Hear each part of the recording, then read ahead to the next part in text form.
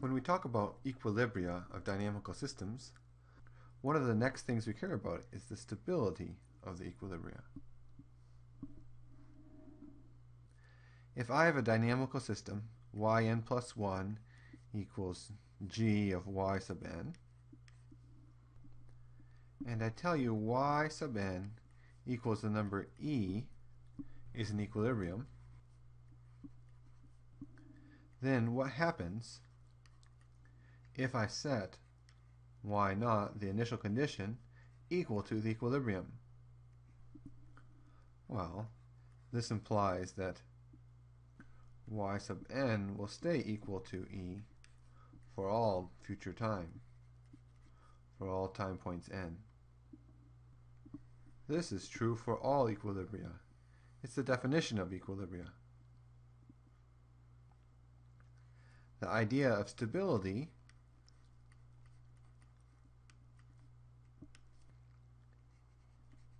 is what happens if you start not exactly on the equilibrium, but nearby.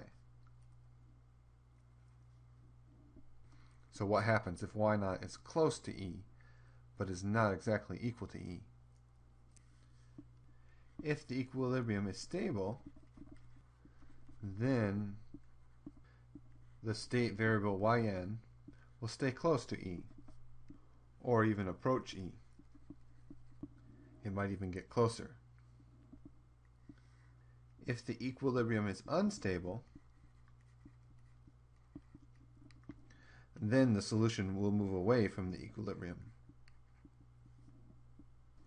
At some later point, we can talk about more precisely how to determine if an equilibrium is stable or unstable. For now, let's just use cobwebbing to explore the idea of stability. Let's use the example function g of y equals 1.5 y times 1 minus y, for which you can calculate that the two equilibria are e equals 0 and e equals 1/3. We'll use the applet that combines cobwebbing on the left with the plot of the solution on the right. We've already entered our function in terms of the variable x, because that's what the applet needs. We can immediately pick out the two equilibria, which are the points where the diagonal line intersects the graph of the function. There's one equilibria down here at 0, and another one up here at 1/3. We know if we start exactly at an equilibrium what will happen. So if we start at x equals 0 and we iterate,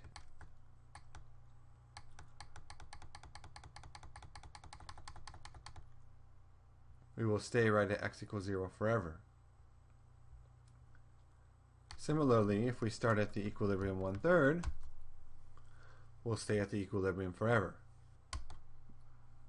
But the question of stability of the equilibria is what happens if we start just above or below an equilibrium.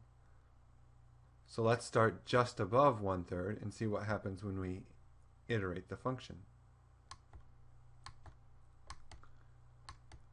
We can see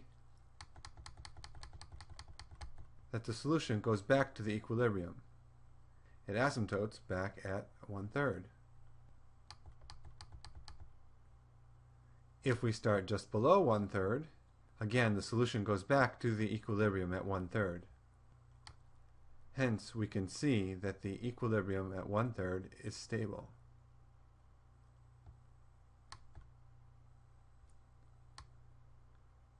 Now, what will happen if we start very close to the other equilibrium, 0? In this case, when we iterate the function, we see that the solution moves away from the equilibrium 0. And if we start just below the equilibrium, we move away from it down to negative values. No matter how close we start to the equilibrium at 0, we'll move away, unless of course we start exactly at the equilibrium. This means that the equilibrium 0 is unstable. This dynamical system has two equilibria. The equilibrium at 0 is unstable, and the equilibrium at 1/3 is stable.